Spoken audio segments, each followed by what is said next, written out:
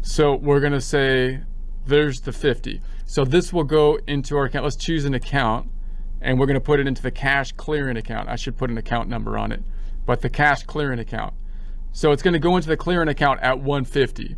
So if I deposit it, it wants a reference. I'll just put a D for deposit.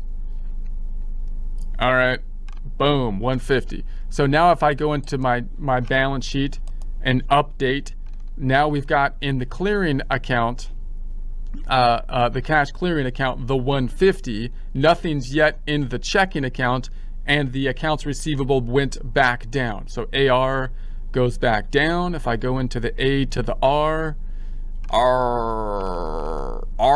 matey, we've got, this goes back down, and the 50, okay, and so now the AR went down, and we put it into the clearing account, and you can see it went into the clearing account not as 100 and 150, but just as $50. So again, if that was the only thing that you needed to do, then we could have just deposited this directly into, actually it went in here at 100 and 150. So it's in here as two separate transactions. So this might still be useful here, because now we're gonna transfer it from the clearing account into the checking account, and we're gonna do that with one deposit. So then it'll go into the checking account as just one lump sum amount, which is what we want to see, because that's gonna be easiest to connect to the bank feeds. All right, so let's go back, and now I'm going to do a transfer. I'm going to go back to the first tab, and I'm going to imagine that I know that that 150 is now going to be grouped together when it hits the bank account, right? So that's the system, what I have to figure out. Now notice that if you have fees and stuff involved as well, then you can also find different systems to use the clearing account to also help you to kind of figure out the fees and how you're going to deal with the fees with payment processors, which is often an issue if you have like online shops like a Shopify or Amazon or something like that. There are different systems you can put in place that that sometimes have to deal with the fees, but anytime you deal with a PayPal's and the Stripes, those intermediary, the credit card companies, fees can come into play as well, and a clearing account can help you put a system to deal with the fees. All right, but in any case, I'm going to go to the first tab, and I'm just going to go to the transfer. Now I'm going to make a transfer. Now I could use a deposit form because I'm depositing into the checking account, but when I use a deposit form, it will actually show a deposit in the clearing account that is decreasing the clearing account, which is like a cash account. So that looks a little funny. So, but you could do that because everything is going into the checking account. But I'm going to use the transfer form because the transfer doesn't look funny on either side, right? Because the transfer could mean a decrease to the cash account or an increase to the cash account. So I'm going to say it's coming out of the clearing account and it's going into the checking account. Let's do this on October 2022 October, and okay, and then we're gonna say, let's just say the 7th, and it's gonna be for 150 reference deposit. All right, let's transfer it.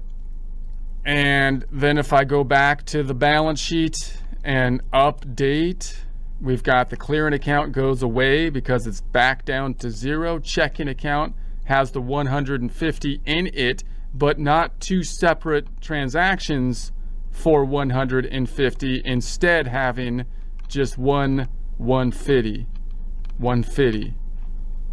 right there. So 150, I thought 150 meant $1.50. 50 means 50 cents, doesn't it?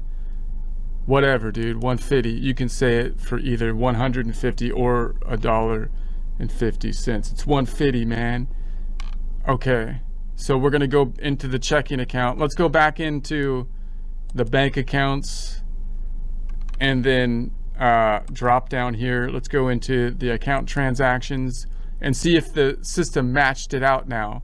So I'm going to go into reconcile and look for that 150 and see if Xero picked it up as a match. And you can see it did now, right? So now Xero was able to recognize the 150. You better recognize 150. That's right. So there we have it. So Xero recognized it now. But now when I add it, all it's doing is reconciling. It's not going to add anything new to the transactions. So we'll just reconcile. That helps us out with our bank reconciliation. So nothing new happening to the financial statements here, but still important to do because it helps us with that reconciliation process. We still want to do bank reconciliations, by the way, just to make sure. I would still, process a bank rec, which they have a nice report. Xero does. We'll look at it later. But that's that. Let's see how our financial statements have been constructed thus far. Tabbing another tab open so I can open the trial balance. You better recognize 150, man. 150. Inflation. I used to be 50. I used to be just 50, but now I'm 150 because of reports. Okay. Okay. Focus. Trial balance. And then we're gonna go there. Okay. So here's what we have. So we can see that this is just the balance sheet on top of the income statement, and we're just constructing this thing as we go. The income statement stopping, or the balance sheet stopping at retained earnings, income statement below that. So the debits equal the credits is the same thing as saying that our assets equal our liabilities and our equity. The income statement is part of equity because it's being squished together in this one number of the current year earnings, which is the bottom line of the income statement, 760954. 760954 on the trial balance. We're not grouping that in there into the equity, which is going to eventually go into retained earnings. This is the prior year equity, and then the current activity is broken out in the income statement format accounts.